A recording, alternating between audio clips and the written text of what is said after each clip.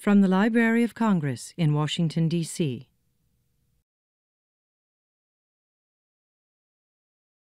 Please help us welcome, from Nighttime Ninja, Ed Young!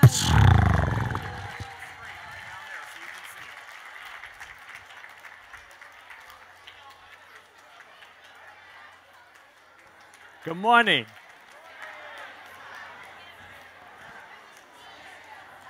Sounds like you have a lot of fun today.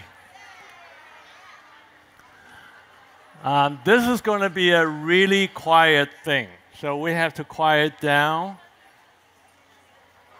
It's about a mystery story. And you know, you have heard of Ninja, right? You like Ninja? I like Ninja too. You know, I got this story called Ninja. Have you seen this book yet? If you haven't, I'll read it to you this morning. But before I read it, I want you to tell you this, how I came upon this book. I was making a book called The House Baba Built. And it took me 2 years to do, and I got really frustrated with the book.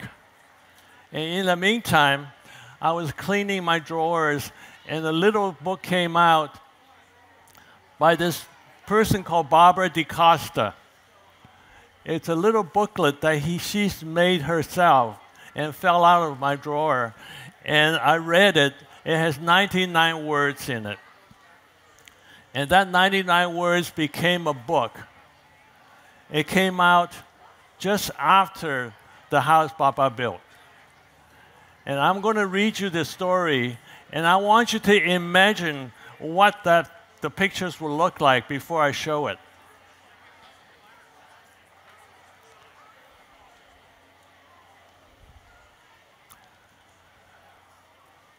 You have to be very quiet because it's a nighttime story. Are you ready? The clock struck midnight.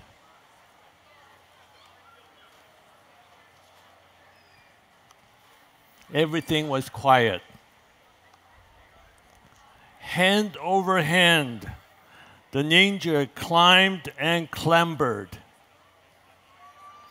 Step by step, he balanced and leaped. The house was silent. Everyone was asleep. He crept down the twisting moonlit hallway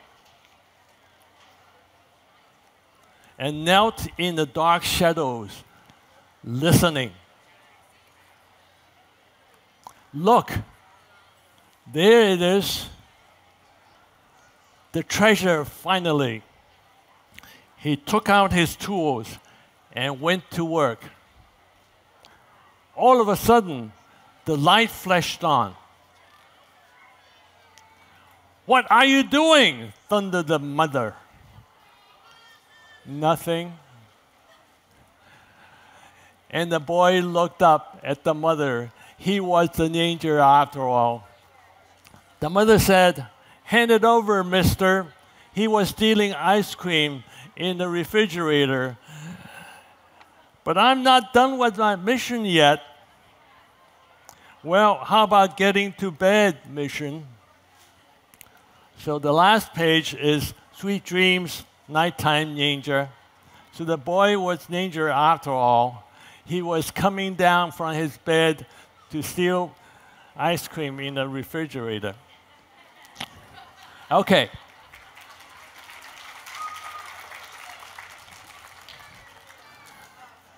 I love drawing ninjas. That's why I want to do this book. I love a person sneaking around in the dark, looking for things, and nobody knew what he was doing.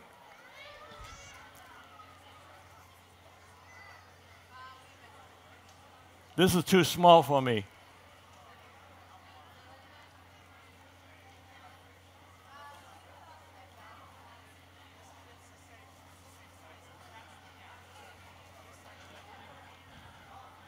And you know what he carries on him?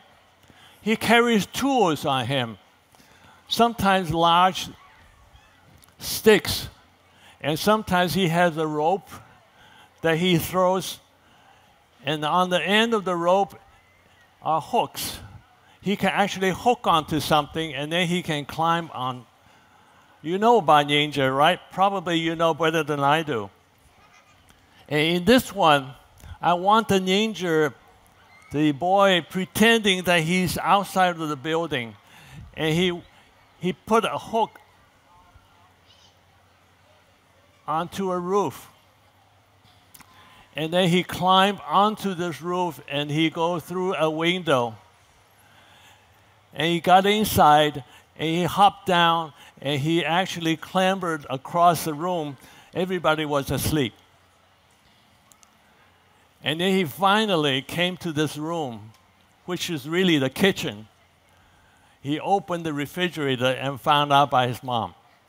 So I want you to see how this book can be very quiet, and you believe that it's the ninja actually in action. So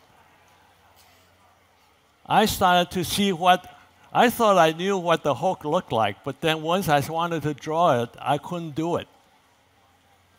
So I had to do some research about a Japanese house.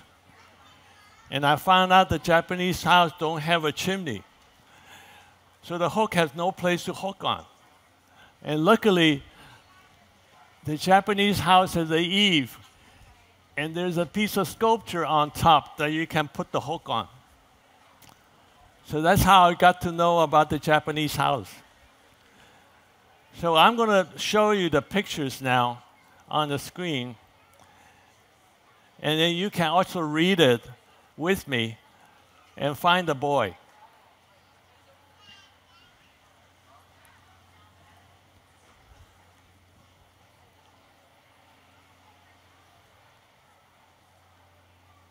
The picture?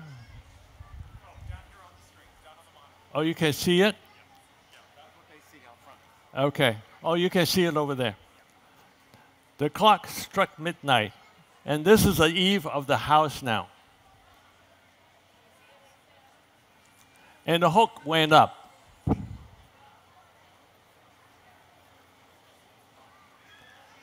Now you see the ninja climbing across in order to enter the house. And he climbed down and he entered through the window. He jumped and landed in the room.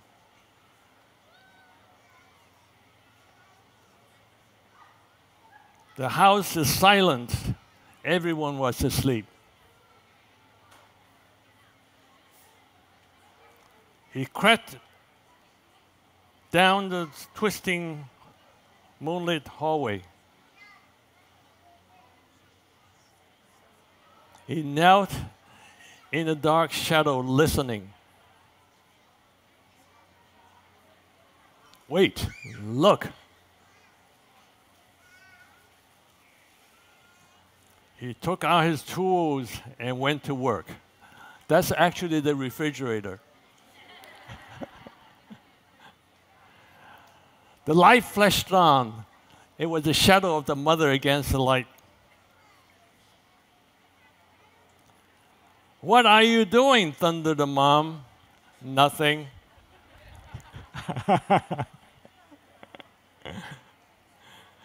"Hand it over, mister. But I'm not done with my mission yet."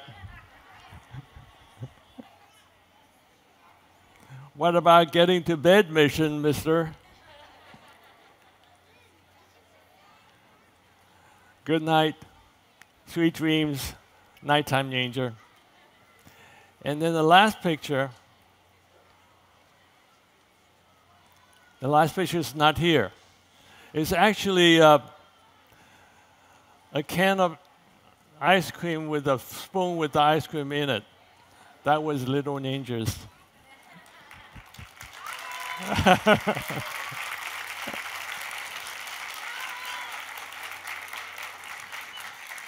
Thank you. This is what it looked like. And then the end pages, you have the ninjas climbing down on the rope.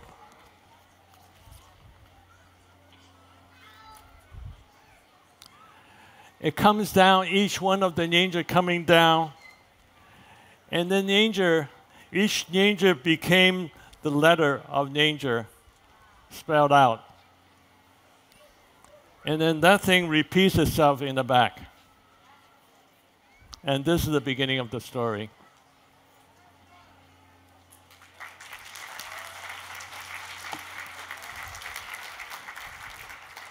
I have some time for you to ask questions, if you have any questions for me. Okay, the boy in green.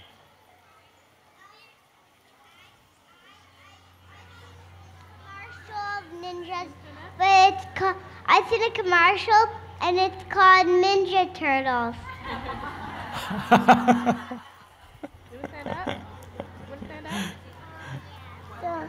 up. In the book there was a ninja. Oh, good. Any hands? Yeah, no, I didn't watch a movie last night, but no, I was. All right. That's great. Hi, I can never be as cute as them, but I'm an elementary school librarian. I'm right here, Mr. Young. And I've been doing my work for 18 years. And right here, hi. Hi. I have an 8-year-old. He was fascinated by the ninjas. But my favorite is Seven Blind Mice. Oh. And I wonder, it's so simple and so profound, and I've taught it to 4-year-olds and 12-year-olds, and it works with just every age group. And I'm wondering if you could just talk, is that a Chinese folktale? Where that story comes from? Because it's just, that book is everywhere. That book is ubiquitous. It's so beautiful, and it's just the black with the different colored mice. I'm just a huge fan, and I just want to thank you for every book that you've given us. Thank you so much. Thank you. Seven Blind Mice was my favorite when I was a kid. It was actually 6 blind men and an elephant. It came from India. From India to China. China has a proverb, says the blind man and the elephant. And the Chinese thought it was a Chinese story, but actually when I did research, it came from India. The elephant came from India. So I was going to do the book, and I found out that if I were to find an elephant, if I were blind, I won't be able to get on top of the elephant to feel what it feels like. So it's not real. So I had to make 7 blind men. The blind man had to climb on top, so I said maybe I should make it an animal. An animal came. The first animal was a monkey, because monkey is known in India. And the monkey eventually became too big, and I made it smaller, so it became 7 blind mice. So that's how the story evolved. Eventually it had seven days of the week, and then the 7 colors. All of these came in to make it a little richer. I love the story, and I still love it. So if you have a chance, read the book. Yes. Last question. I like ninjas a lot, and I actually forgot I was wearing this shirt. It says it's sacred. Stand up, stand up, Okay. stand up. I want to show you what he's wearing. Turn around, turn around. Everybody can see the ninja on his t-shirt. That's great.